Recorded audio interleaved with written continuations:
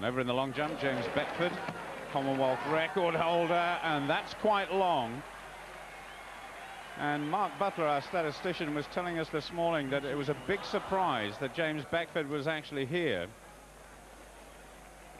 He apparently failed a doping control test for a stimulant, which gave him a 3-month ban. That was not 3 months ago, but apparently the hearing is pending. And so the IAAF have given him a little bit of latitude. And so he's here in the World Championships. 8 meters and 5 centimeters, the target. Eric Walder, the only automatic qualifier at the moment.